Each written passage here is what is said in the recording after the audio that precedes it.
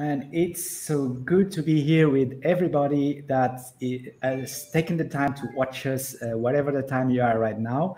We are live on LinkedIn and also on Facebook and YouTube. So three channels that are watching us live right now and afterwards, of course. My name is Paul Nunesdea, and I'm a co-author with Martin Duffy of Beyond Virtual Meetings, a book project that we launched last year, Martin, right? That's right, Paul. Yep.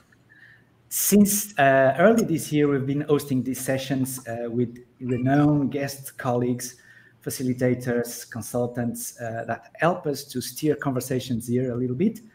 And the subject for today is, Martin? It's to look at virtual and physical workspaces and how are we all going to manage blending both of those, because that seems to be the direction that so much of people's thought and energy is going in for our, I suppose, newly emerging workplaces, because that's kind of how it feels to me, that we're in new territory. None of us have been there before. So we thought maybe a conversation about where might that go or what might it look like could be an interesting one for our guests and our participants. Absolutely, absolutely, Martin. And I'm excited to have these dear guests with us here today, and excited with the possibility that we can virtually advance the world economy. We can virtually establish ways of working that are really productive and also help to heal our planet from the huge damage that thousands and thousands of hours of travel by flight, by plane, have destroyed little by little, destroying our environment. And so the challenge is, how can we become more, even more productive than face-to-face virtually? Would that be possible? I would like to introduce briefly Simon Wilson. Simon is a renowned facilitator, and I learned a lot from Simon.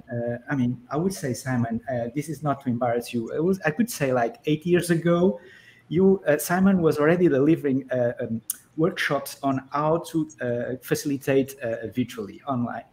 And I learned a lot with Simon, lots of tricks. And so I can imagine that Simon has been really, really busy these last couple of years, because that's his expertise as a virtual or online facilitator. Judy Rees prefers to use the term online facilitator because you're facilitating in a moment, whereas a virtual facilitator could be something else. We can also discuss that if you will.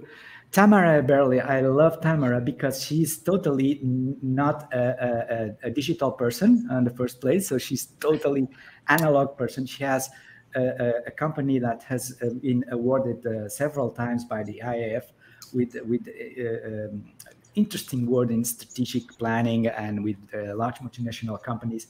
And she has lots of, serious games kits, but Tamara will explain that in a minute. So I'm so curious to know about how, Tamara, are you solving the hybrid bottleneck now with your work, I'm sure. And finally, John, oh my God, John Oval is a pioneer. Remember John in 2018? When John co-hosted with David Curtin and myself, Visual Collab 2018. So we were, some of us in the Royal Society of Arts in London, a beautiful venue, and John was facilitating a virtual group of participants that were also working hybridly. So we were not in our dreams thinking about COVID imposing us this way of working. But it was really a success. And for the first time in my life, I realized that we could be equally engaged in a remote environment as in a physical space. It was, for me, a discovery in 2018. Martin is, my co-author, and the Twin Soul is really, I'm delighted to have found this partnership with Martin to co-host these sessions, Talk to Your Meeting Daughters. And Martin, from your expertise, but perhaps you would like to ask some questions to these colleagues. And first of all, John, Simon, and Tamara, will you be sharing something with the audience that you never shared before in this show? And let's start alphabetically with John. Oh, sure. Okay. Well, thank you, Paul, Martin, Tamara, Simon. Something I've never shared before. Wow. Okay. I don't know. I mean, I probably have shared this in some groups, but I guess not in this group. One of the things I love to do is work with bonsai trees. And Oh, I cool. noticed some of the characters behind Simon, so I'm sort of feeling that connection to caring for bonsai trees, and maybe there is some relationship to virtual and hybrid and blended events, whether it's, you know, growing trees and caring for trees, or growing and caring for humans. Yeah, fair point. Cool. That's me quickly, I guess. So am I next? I'm not sure if we're doing okay, we're doing first names, not last names. That's great. So yeah, yours, you made that beautiful connection. But so the thing I was thinking of, I've almost never shared this, certainly not professionally very much, which is a long time ago when I was about 20, I was arrested for playing music in the Paris metro. I was busking. I have to say I was never charged, so I was only arrested. And it was a kind of interesting experience because I was sort of dragged away from this scene of music to a scene of a police station and interrogated and all that stuff. And I then think, well, what is the connection? Because you made a beautiful connection, John. And I think it's just we find ways to communicate, you know, whether it's speech, whether it's singing, whether it's music, whether it's painting, wherever the location, we find ways to communicate. Sometimes it's appreciated, sometimes it's not, but we find ways to communicate. Cool. Well, I guess I'm up. So the only reason I've not really shared this with anyone is because it's very recent, and that is that we're now entering the 4th wave of this pandemic in Canada. So I'm preparing myself to stay entertained and engaged. And I've started doing some pottery. And part of the reason for that is because I desperately need something kinesthetic. All my work has been virtual. And I just to link that back to this conversation, it's exhausting and I need other things.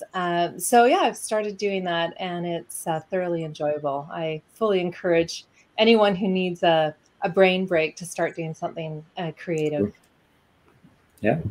John, I might, I can't quite trump you with being arrested, but I can not trump you, but I can empathize with you that I was moved on from a busking spot in a night busking spot in the Niederdorf in Zurich many years ago. Not the most salubrious part of town, I discovered afterwards, but we were moved on for making too much noise past 10 o'clock curfew. So perhaps we might share some war stories on that another day, John, or Simon, sorry. That's amazing. And what brings us here today? Hybrid work. What's a pain? Yeah.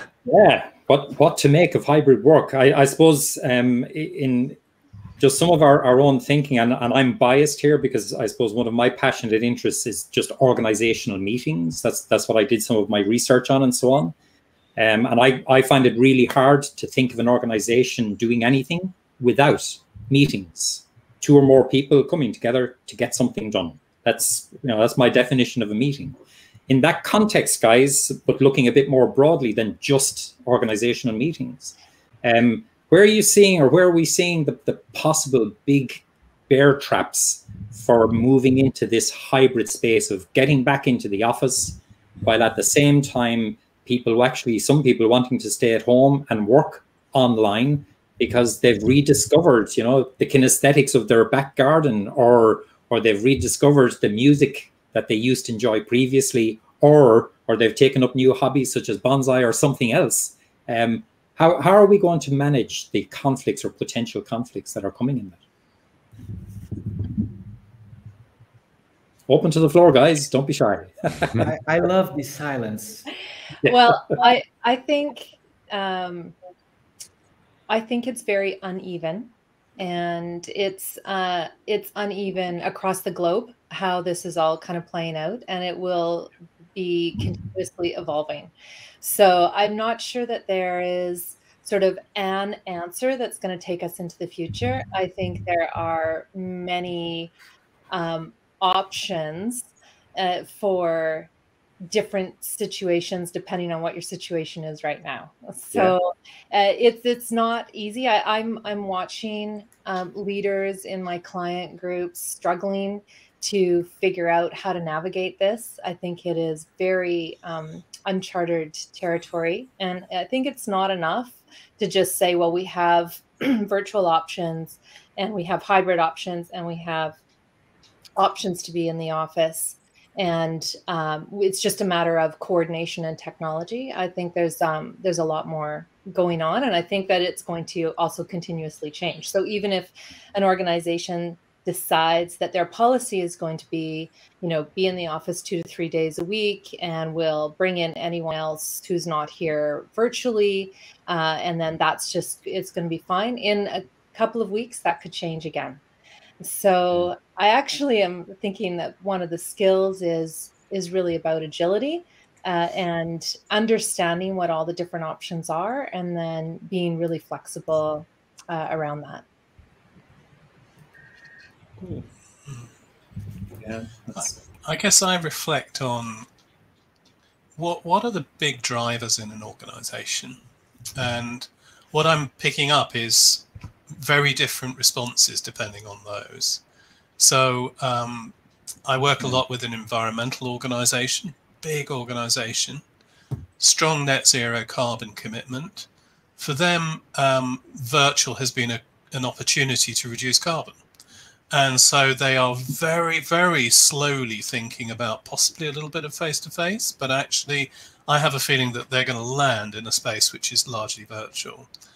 I then work quite a lot with universities, and, particularly traditional universities, they want the students back, they want people back, they want that face-to-face connection. Yeah. So there's a really strong pullback. And so in the same country, in the same sort of environment, you've got quite different responses depending on the drivers. The ones that I think are the most interesting, of course, always are the smaller networked, collaborative, not-for-profits, who are the ones with no money and lots of innovation. And I think there I'm beginning to see some really new configurations of hybrid working, which I think might be some of the pointers for the future. Absolutely.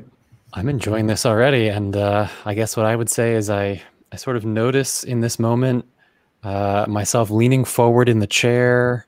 I notice an interest. I'm really listening to each one of you speak, and listening for the words and the sounds and even what's not being said. And I guess I start with that because Catherine Woods has this quote that has stuck with me for a long time. Martin, it goes to your comment about meetings. Catherine says, "Are we in a meeting or are we being met?" And I like that question, right? Are we in a meeting or are we being met? And I hope I'm offering to meet me, to be met. So that one jumps out. I do appreciate the agility. I also appreciate conversation. I guess I hope that's what already is happening right now in this moment. Is let's engage in a back and forth. See what emerges. And what I reflect on here is that, we dive to meetings. And yet the one thing that I think virtual facilitation has taught me above all else is that it's about the synchronous and the asynchronous. It's about what happens with people together at the same time and what happens differently. And so virtual and hybrid working is not just going to be about meetings, it's going to be about alternatives to meetings. And yet, what is it that we are seeking to do? I wanted to add a couple of words to your definition, Martin, about, meetings, getting people together, get things done, and build connections and create relationships and make friendships, because it's that social dimension of meetings as well. So how do we find the social dimension virtually, asynchronously, and hybrid? How do we do that? And there is some very interesting thinking on this. I mean, Pilar Ortiz's work, I think, is great, virtual, not distant, in this area. So I think we need to be thinking not just meetings. It's about the whole package of working together in these different contexts. I read an article in the Irish media here just about 2 weeks ago where they were making the point that where senior management may simply come out to all their staff and say, we're going to go hybrid, or we're going to go exclusively virtual, or we're going to partially come back to the, or whatever. So they'll state the policy, and that the big burden is going to fall on the middle managers to actually deal with the fallout. But I actually thought about it a little bit more myself and thought, you know, is this an opportunity for the bottom to actually speak very loudly and very clearly about what the bottom wants to inform what the top decides? Is this a key opportunity to almost flip how organizations think and how organizations grow to whatever it is they're going to grow into?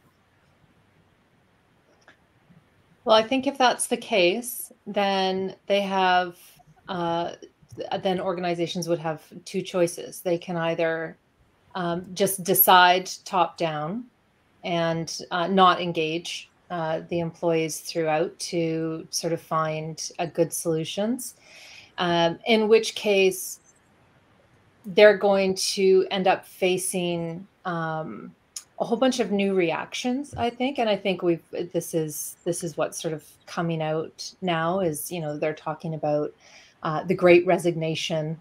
You know, people are quitting their jobs. I mean, I'm not sure to what extent this is happening. I'm not sure where everybody's going when they quit their jobs. Where are these other magical jobs that everybody's going to? But there are people who are burning out or who just really don't want to work in the ways that they're being asked to.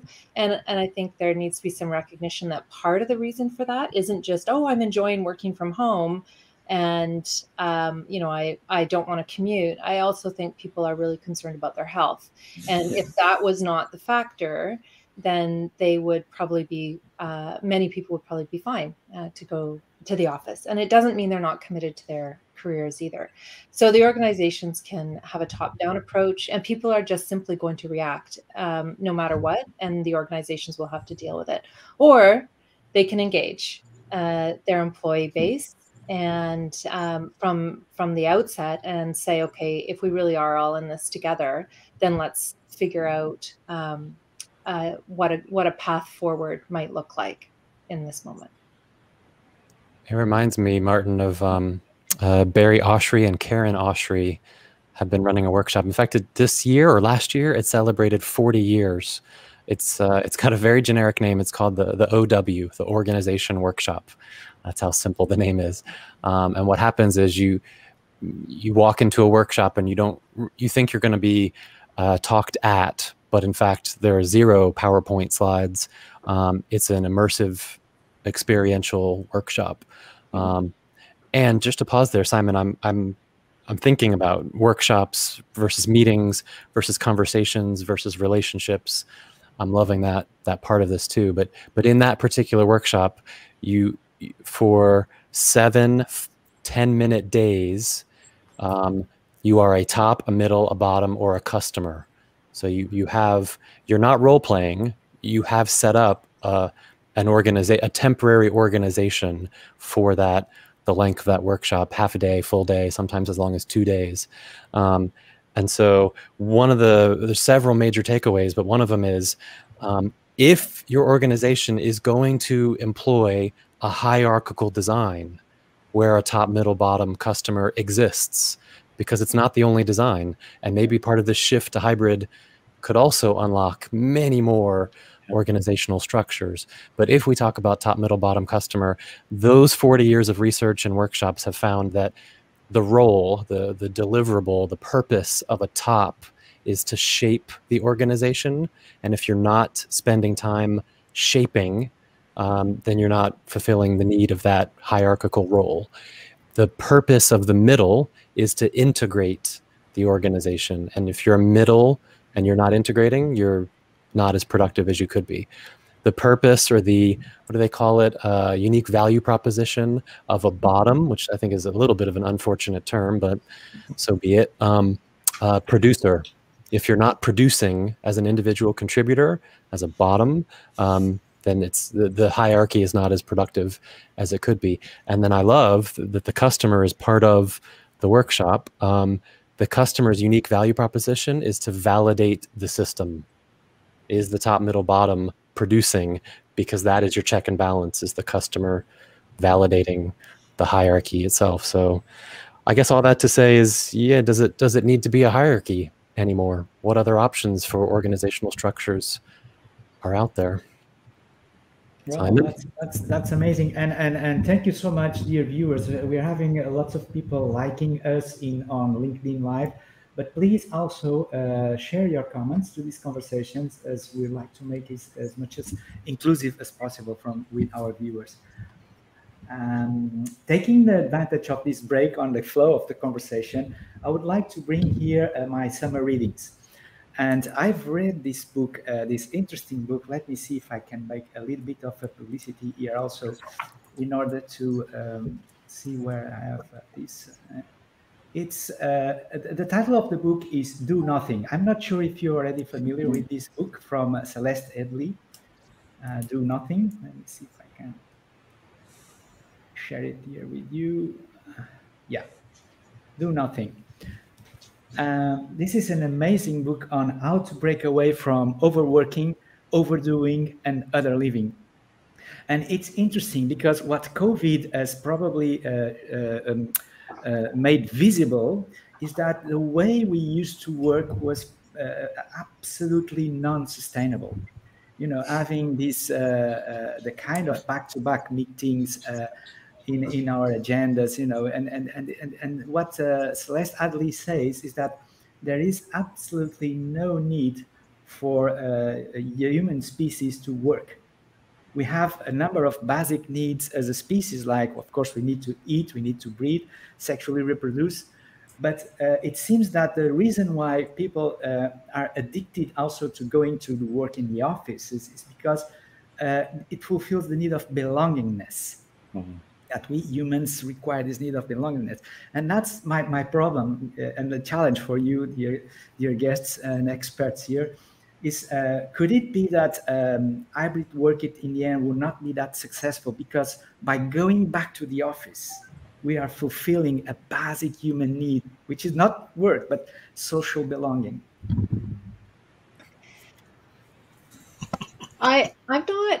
I'm a very like in-person kind of person, and so I love the in-person energy and workshops, and so for me personally, I do really miss that, and I think a lot of people do, but I'm not sure that going back to the office is a prerequisite to the building a sense of belonging. I think it could be one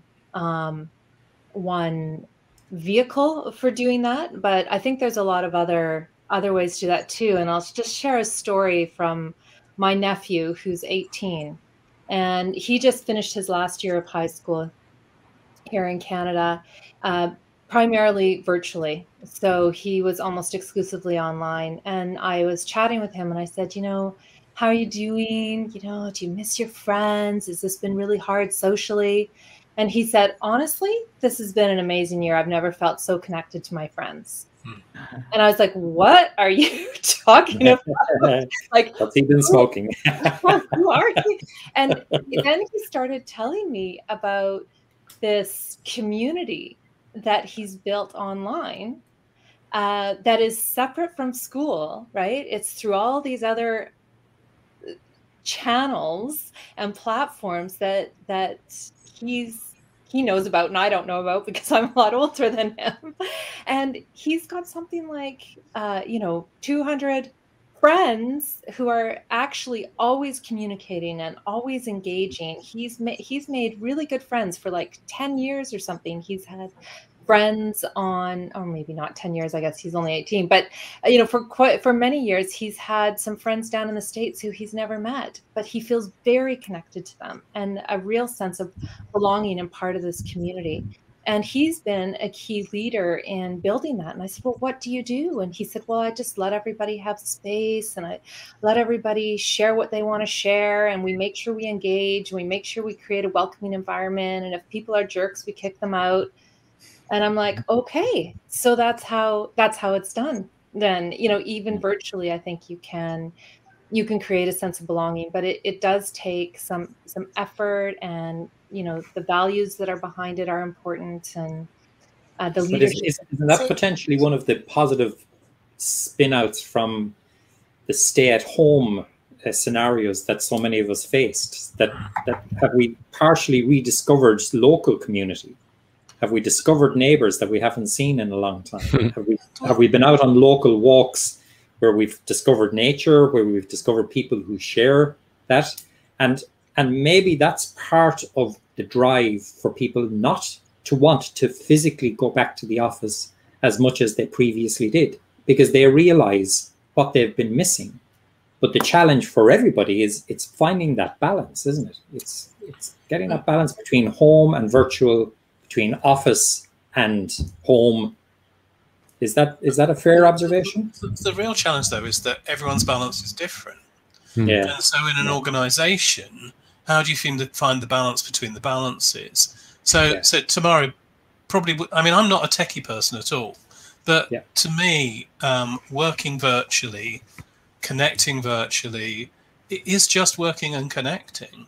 And the quality of the relationships that you develop depend on the people, not the technology, not the context. It's very interesting, though. Was it your nephew you were describing that person? Yeah, he's just invented facilitation, by the way. It's kind of interesting. Everything that you described is. I was picking that up, actually. But I think the difficulty is, I've met loads of people in the last year or two who have joined an organization, started a new job virtually, have never met their colleagues face to face. They've done it all virtually, and some of them love it and some of them hate it. The stories that people have been telling of the pandemic are stories of joy and sorrow, obviously. But in particular, there's stories of the joy of working virtually and the sorrow of not being able to connect personally. And I think the difficulty for me about the whole hybrid conversation is that objectively, of course, it's a really daft idea. Of course, it's not going to work. It's going to be the worst of both worlds. But if you include the human factor, it may be the best we're going to get, because some people really want the face-to-face like Tamara. Other people, like myself, I'm not saying I never want to be anybody face-to-face again in a work environment, but I wouldn't mind too much, provided I've got, some friends to meet face-to-face occasionally. And yet, if we were in the same organization, how would we make that work? And that's where I loved Martin's point about if you can make it bottom up, and respond to that, what's the messy, uncomfortable mix that's going to emerge and turn out to be fruitful and creative? And what's the messy, uncomfortable mix that's going to emerge and turn out not to work? And I think we're not even close at the moment to working that out. Yeah, agreed. Yeah, I think building on that context, one of the things I've learned just recently about virtual and hybrid is the awareness of my privilege here in this physical house, the townhouse that I'm in. At the end of a call like this, I will walk upstairs, and today my wife will be upstairs, and we could have a coffee, we could sit and chat. There will be another human up there. There's usually our two children, but just last week they started in-person schooling this school year. So all last year they would have been upstairs. Now, I was somewhat conscious and aware of being in a conversation like this and then stepping away and starting another conversation. What I think I was admittedly less aware of, I don't know what each of the four of you are walking into as soon as we hang up this call. You very well could be by yourself. Yeah. And so now what happens, Simon, to your point, the balance of the balances, what happens to those people that don't have another person there or do have another person there and it's in a challenging relationship at the moment, right? So when you're in the workplace, it is a very different context in the liminal space. When you're between meetings, when you're between conversations, it's somewhat of a shared context. I think in the hybrid and the virtual, it can be quite a different experience between conversations. And John, this is a real because I completely agree with what you say. And also think about the different experiences of the workplace. Yeah. We may have in our minds a comfortable office, but think about people whose work experience is uncomfortable, is isolated, is overcrowded, and think about the people who have to travel to work and leave relatives behind who need caring and so on. So it's just really building on this. The balance of the balance is the range of different human experiences which we're encountering, and how do we pluck from that an understanding of what a new work-life balance might be? I think it's a really interesting challenge. But isn't even articulating that, isn't that in itself really valuable to highlight that point, that there's a really new component to the future workplace that realistically has never been considered or thought about before. And just focusing on that. Now, it may feel a little bit insurmountable, because what strikes me about that observation, John, is that it's the multiplicity of it. That if we have 100 people working in a place, previously we had one context or environment within which we tried to accommodate those liminal spaces that you referred to. Now, for 100 employees, we've got 100 contexts that have to be in some way considered. They may be made explicit, they may not. That poses a big challenge from a management perspective, from an organization development perspective, and then from a sustainability perspective, that keeping whatever you build, keeping it going week on week, month on month, year on year, to account for all of the 100 variations that those 100 workers are going to have. Whoa. Just pinpointing that is a bit of a challenge. Tamara. Yeah, I want to pull back to something Simon said earlier, which is that just around rethinking how the work is done. And this is certainly something as a facilitator that I've been addressing since we've gone 100% virtual over the last year and a bit. And I've been, saying to my clients, we can't, just because you want a day-long strategic retreat, I really don't advise us doing it that way. Right? Like, let's break this up into bite-sized pieces, because people get really exhausted by engaging exclusively virtually.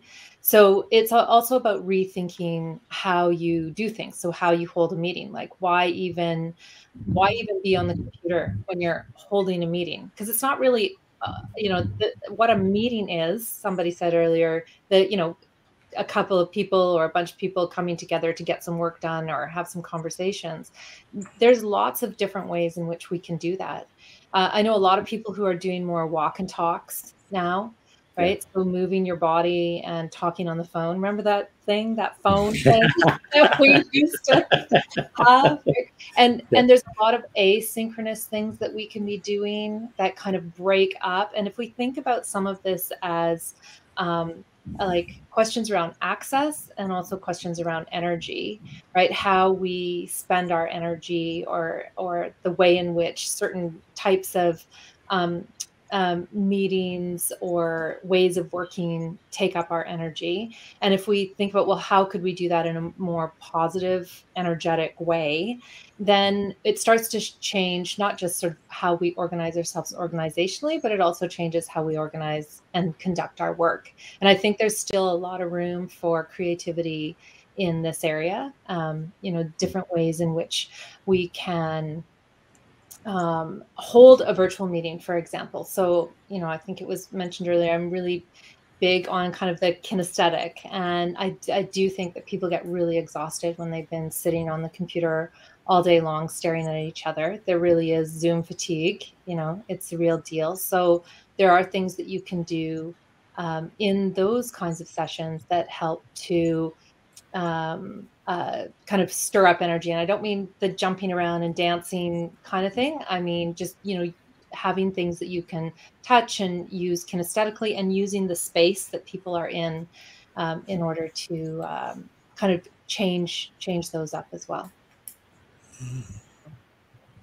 What occurs to me is that it's an obvious observation, but the small organisations, I know, the small businesses, the small charities, the small networks, they're doing a lot better on this because, you know, you're not dealing with the same numbers of people, but also I think more flexible systems, more responsive systems. Yeah. So, you know, I work quite a lot with partners who are, you know, network consultancy businesses of a dozen people, and they're just making it work, you know, in very flexible ways. I think it's when you take it to scale that I think there's this real risk and opportunity. So the risk is that what we've been, you know, collectively as a human species fighting for 100 years, which is the factory system, Taylorism, you know, the big block systems, that reasserts itself. You know, that's the risk. Without any thought, it reasserts itself, because that's what it does in the system. And then the opportunity is the opposite of it, which, you know, this has, as Paul was suggesting and Martin was suggesting, provided a breakpoint where actually organizations can look afresh, including those big organizations that you might have thought were too large to change. And I might jump in there too. I'm loving this. Paul, you mentioned how in 2018 we ran a hybrid event, and you can imagine it had been quite a few years before that we'd been practicing and building those things. And I remember when I first entered the workplace, my head, my heart, my gut all said synchronous, asynchronous, in-person, virtual is all possible. It all can work well. You just have to think about it and plan for it. And I believed that it would be productive and impactful. And then I remember working with instructional systems designers who quite vehemently said, absolutely not. You choose. You're virtual or you're in person. There is no blending. It doesn't work. We've researched it. We've tried for years. And where I'm headed with this, it's a bit of a, for me, it's been a roller coaster. Yes, it works. No, it doesn't. Yes, it does. No, it doesn't. And I've gone back and forth. And so what I might offer in this moment is two things. One, it's been helpful for me to notice my own reaction to what's going on in the moment. Almost, am I happy with where things are headed? Am I unhappy? What I'm trying to, so that's kind of point one, just noticing what's going on for me as things change. But maybe what I'm really trying to say is noticing my relationship to what's going on. It's that happy, unhappy, irritated, agitated, comfortable, uncomfortable. And the more I've been able to catch myself and notice those moments of, ooh, I don't want this to be hybrid. I do want this to be, I want this in person. That catch really seems to help me, I don't know, engage in whatever it is that's going on. Yeah, I oh, think that's that amazing. For me, that's kind of reflecting it back into the individualized nature of the environments, the new environments that we're all going to have to wrestle with and deal with. That, you know, where, Simon, go back to your point about Taylorism, you know, where if we put them all into a highly structured, highly regimented, highly regulated context, we can get the maximum productivity as a concept. And we turn around and at literally throw of a switch, everybody is dispersed. And now we have to find our balance. And that's that roller coaster idea, John, for me, typifies, I think, where everybody has been. But being on a roller coaster isn't necessarily a bad thing. You know, I look at the roller coaster and say, yeah, well, you can have some pretty good time on a roller coaster. But it's a question of who's paying attention to the lessons to be learned, who's engaging with it, and then what are the mechanisms that we might be able to use. And here's the supreme irony, that to deal with answering the question that we've posed, we kind of have no choice but to engage in a virtual way in the first instance. So shock horror, the mechanism that we're debating about in person or virtual, we have to use the virtual to get back to the in person. And you'd be kind of hopeful that we don't go back to where we previously were. But how we get to where we're going, it seems to me, it's the bottom up is going to tell us a lot more than the top down. And that's a bit of a roller coaster that personally I'm really looking forward to. But dear friends, are we discovering a new dimension on being human with this, the fact that we're forced to work online? Is this bringing new dimensions of being human and being connected that we were simply unaware in the past?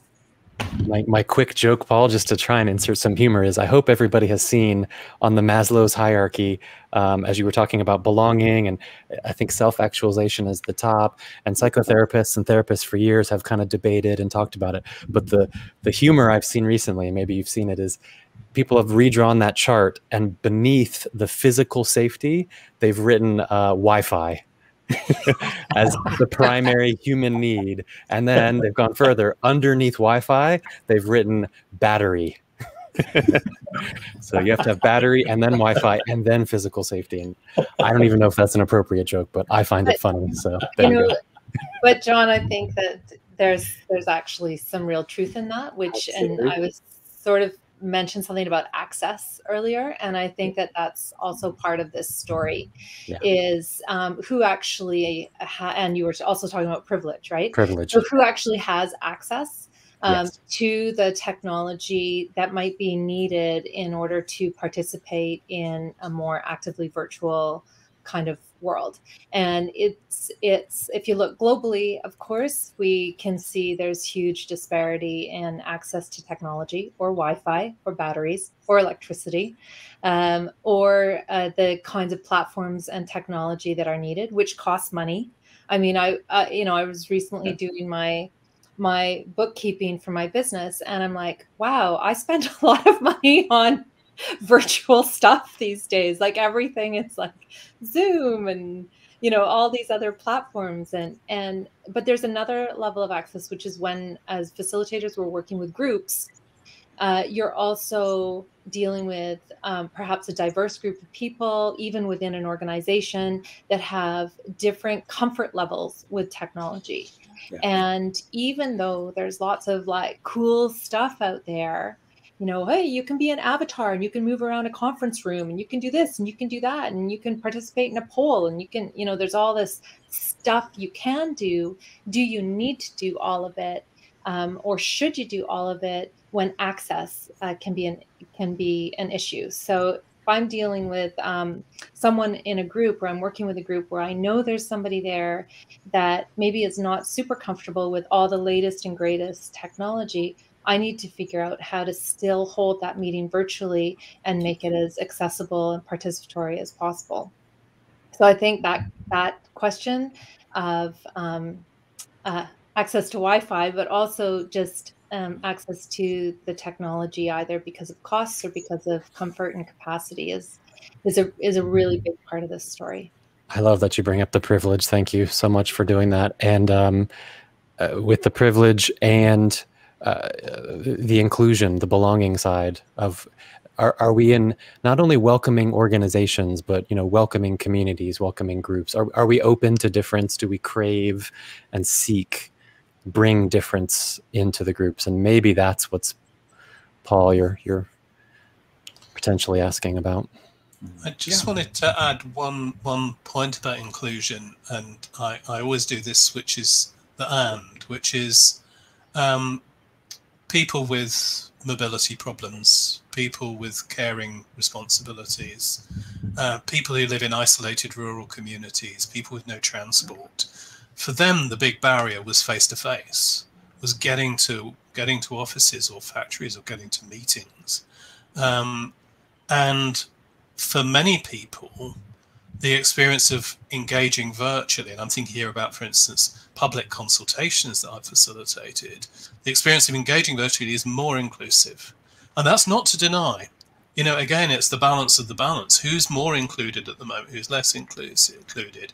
I 100% agree with you, Tamara, about the gadgets and the gizmos and, all of that. Most people, when they are engaging, they're doing it with one of these. They're doing it on a phone, not a laptop, not something which can access very easily. So we need to keep our processes simple. But I couldn't resist Paul's question about, is this something new about what's to be human? And just, whenever people talk about, this is a sort of revolutionary change in how we experience the world, I think about the scene in Victor Hugo's book, Notre Dame of Paris, where they're talking about the invention of the printing press. And they're standing in this cathedral and all the communication is through stained glass windows. And he's pointing at the printing press and saying, this will destroy that. We used to communicate through pictures and now we communicate through words. And that was entirely wrong. The printing press didn't destroy pictures. Online won't destroy human conversation. It's just adding another dimension. And, we as humans will manage that perfectly well. Wow. Glad that we end in an optimistic tone because we're approaching our 50 minutes. Otherwise, people will stop watching us in a few minutes. Martin, any conclusions so far? And perhaps we could take a takeaway from each of you. And thinking about, I'm thinking about the manager that is struggling with having to deal with lots of issues of having the team back in the office or having still have some online meetings due to the Delta coming up again. So what would be a piece of advice you could give to our viewers on this challenge of hybrid remote work? And then probably Martin, you for the conclusions. Sure, yeah. Let's start. Simon, Tamara, John.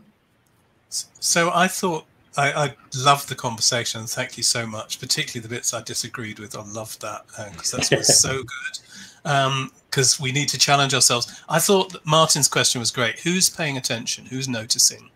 And so the one piece of advice is notice. Notice what's going on. Notice what people are saying. Notice how they're reacting. And that's the starting point. Thanks. Thanks, Simon. Tamara. So this is just a very practical note, which is really think about how things are scheduled and how things are paced and timed. Paul, you were talking about this sort of back-to-back meetings. It's all I've heard from people now is that like they're literally scheduled at the hour. Just slow that all down. Like it's burning people out. You got to give space in between these kinds of things. You got to give people time to breathe. Just put more breath into your schedule overall. But also when you're thinking about scheduling and timing, and let's say you have some people who are in an office and some people who are coming in virtually. You also have to consider when they are all available and how long it's now somebody has to commute. You can't just book meetings at 8 a.m. anymore because someone's on the bus. Like these are very practical things, but they also make a difference in the quality of how people are feeling and the quality of their engagement in their workplace. Oh, thank you. Thank you so much, Tamara. John? Sure. Yeah. Let's see. Simon talked about noticing or just notice. Tamara said schedules and time and breath and availability. I noticed for me that I was leaning forward for the first half, and now I've kind of sat back in my chair. So I think there's a relaxing into this conversation in this group. I don't know if Simon or Tamara had the questions beforehand. I don't think they did. I know I didn't. So just the emergence of being together in relationship, engaging with each other. Let's continue. Let's continue the conversation with the five of us and whoever's listening and wants to contribute as well. Thank continue. you. John? Martin? Yeah, there's a couple of really interesting takeaways that I'm extracting from all the contributions. The first thing that really struck me at the very beginning of the conversation was actually every company, every location, every town or city, every country might have a very different way of going about this from a cultural perspective, from an historic perspective, from a size perspective. So that's the first big takeaway, that I don't think there's going to be a one-size-fits-all at all with this one. This is very much going to be driven per organization and per the individuals in individual organizations. So that's the first kind of big thing that jumped out at me. Second thing was this idea of the possibility of that creating new emerging type organization structures. So the traditional concepts of organization and organization structure might just evolve much more quickly than would have previously happened because of that diversity.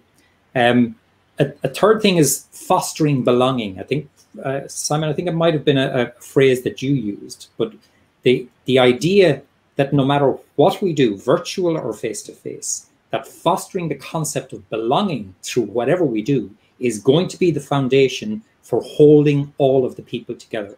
Because again, another point, and I think it was Tamara made the point, it's not about the technology, it's about the people.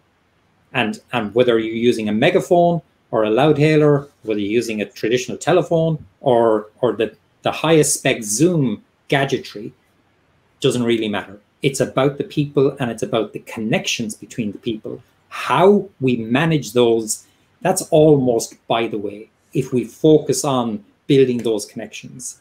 My final takeaway is the idea that small is flexible, big is challenging. And I think, Simon, that goes back to a point that you made, that small seems to have been able to emerge flexibly out of this particular scenario. And big might become small to remain relevant, to remain flexible, which again, I think harbors a really potentially interesting workplace future and home-based workplace future, at least as I can envisage it or conceive it. They're just some of the takeaways. Thanks for a really, really interesting conversation, guys. Wow, this is amazing conclusions. Martin, thank you so much. Thank you so much, John, Tamara, Simon, for being here with us. And thank you so much, our viewers, for watching us, and also for your likes and loves on LinkedIn. Please keep engaging with all of us. We are all here tagged on this broadcast, so Simon, Tamara, and John can keep the conversation. And stay tuned. Me and Martin will be hosting in October next event on the series, right, Martin? We still have to figure the subject, but we'll manage that. So thank you so much for watching, and have a great rest of the day, everyone. Thank you and goodbye.